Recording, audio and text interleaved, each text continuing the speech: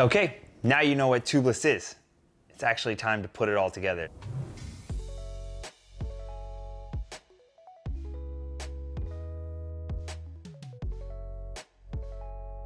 First step, I'm gonna clean up this rim. Fortunately, in our Orange Seal kit, they actually give us a nice alcohol pad.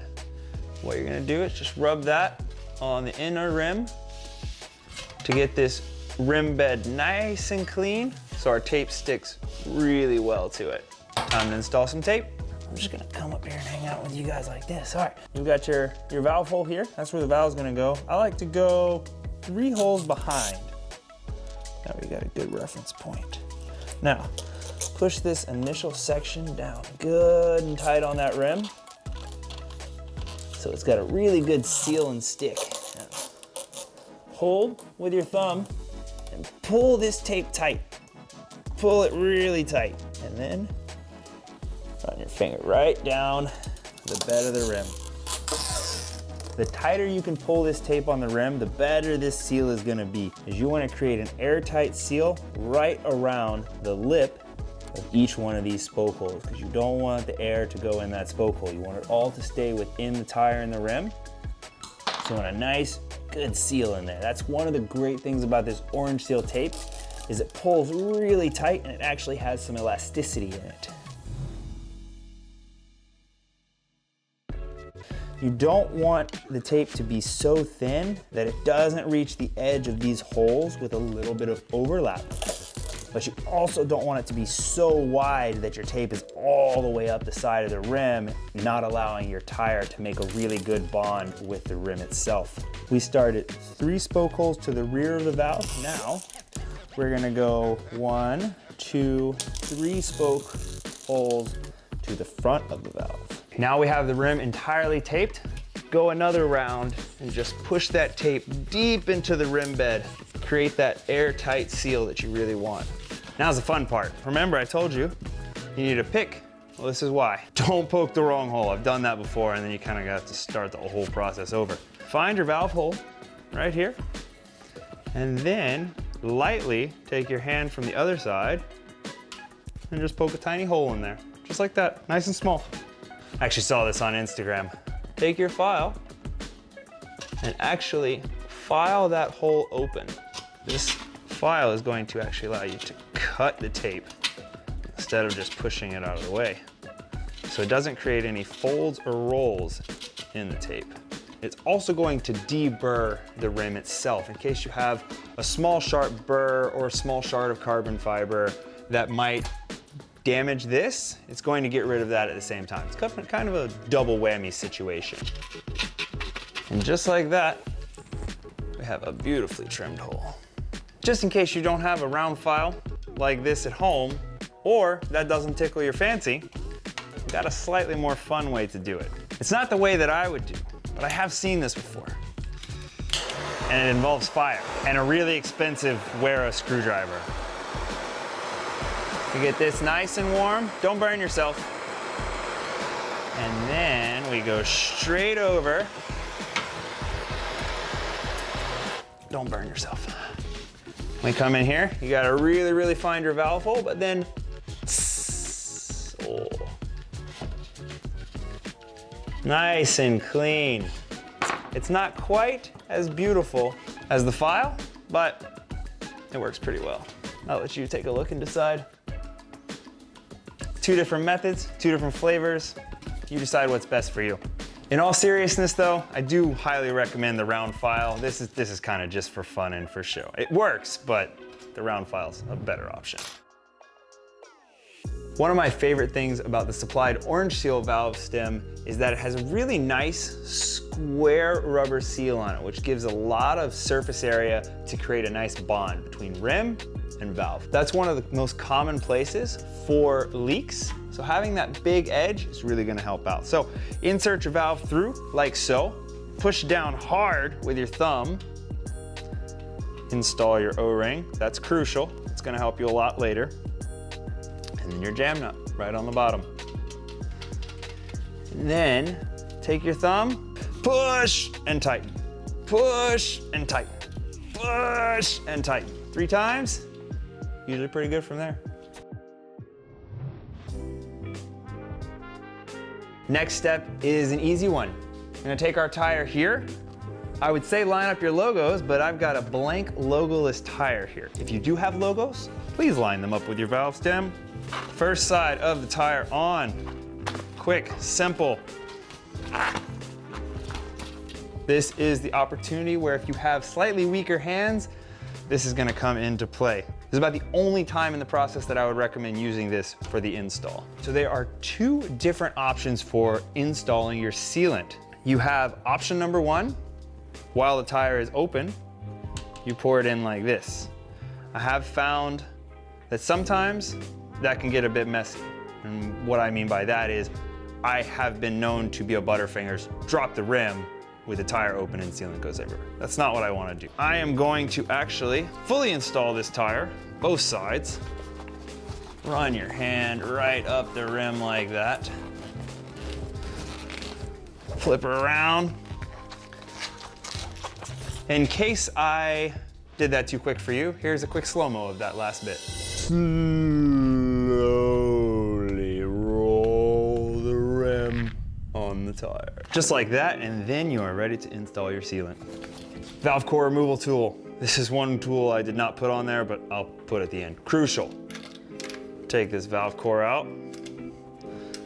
Get it nice and loose. Set it aside. You will need it later. Now you're wondering, what's this? What is this? Why do you have that? Well, orange seal is nice enough to include it in the kit. Push it over the valve stem, like so. Now you have a nice sealed system to install your tubeless sealant where you make no mess at all. This is also a great time to introduce the fact that different tire sizes do have different amounts. For that, I would recommend going to actually orangeseal.com. It has all the specifics of both temperature range and amounts for each tire. This one here is 29-inch tires. We're looking at 3 to 4 ounces, or for your metrics, 88 milliliters, 118 milliliters. All right, this bottle is an 8-ounce bottle, if I'm correct. Yes, I'm correct. So we're gonna do about half a bottle per tire. So we're gonna squeeze it in there and squeeze again. I would say that is approximately half the bottle. Oh, I got a bubble. Now for my true professionals, this is a great time to take your compressor and just blow all that sealant back into the tire so it doesn't get on your nice valve core here. Going to next install our valve core. Snug it down with our valve core tool, just like that. Little wipe up here. Boom, there we are. Now comes the fun part. You actually get to install the tire on the tire bead. There we go. Yep, it works. Okay, open up valve core. It's nice and rattly and movie. And then all you gotta do is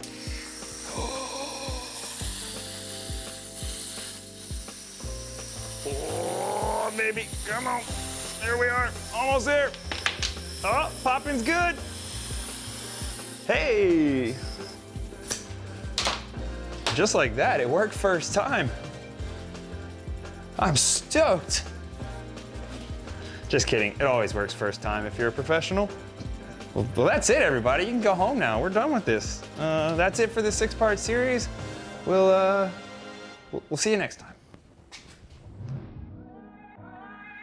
No, so in all reality, there are a couple different tricks. Sometimes it doesn't always go up the first time. And if that happens, like let's say the tire is being difficult, you're not able to force enough air into the tire to expand that tire. I should have showed you this when I had it as just a rim. In fact, we'll cut back to that right now. This is your rim. There's a funky shape to it. You've got the rim bed here in the center. That's going to be the deep part that your tire jumps into to put the tire on and off. And then for installing the tire and creating that tight seal, it's going to jump up onto these outer ridges that you see here. Those are called the rim bead. That's where the tire is going to create an airtight seal on top of. Further out, you have the edge of the rim. This is going to be a hookless style rim. Notice that it's just a flat wall. Some rims actually have a hook, which is a J section that hooks the tire onto it. Now, this is an important step because you need to know if your tire is hookless compatible. Some tires are, some tires are not. Generally, it's printed on the sidewall of your rim if your tires are compatible with a hookless style rim, such as the one I have here in front of me. Okay, now we're back in real time. Let's say you're having a difficult time popping that tire actually up onto the bead of the rim. You remove that valve core, and that's going to allow you to actually force more air in all at once. If that doesn't work, there's even a step further. This here is slightly restrictive. One of my favorite tools in the shop is gonna be just a good old-fashioned air gun like this. There's zero restriction in this. This is gonna have the highest flow rate of pretty much any tool you can put on a compressor. And then you just hook it right up to the end. I like this needle point because it fits really nice and conveniently into my valve core. And then hold on to the tire because it's gonna go quick. Whoa, there it is. And just like that, you've got a tire onto a rim. Top off the tire. I like to set the pressure right at the max of what the tire and rim combination are able to handle.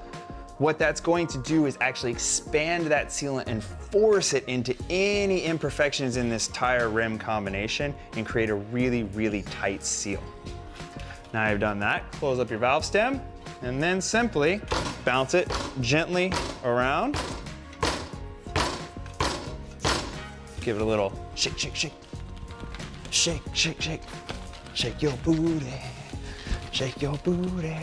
What that does is that actually moves the sealant all around the tire. And if you've got any tiny imperfections, you might even see some sealant coming out right around the bead.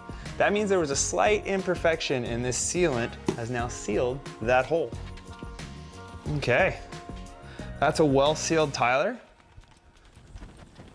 Look at that, we're good to go. We're gonna put our valve cap back on because valve caps are pro and they look super clean. Now the valve cap's on. Last thing you need to do is go in the shower. Don't tell your partner, your wife, your husband, or the other, and clean off all this excess sealant that happened to be around.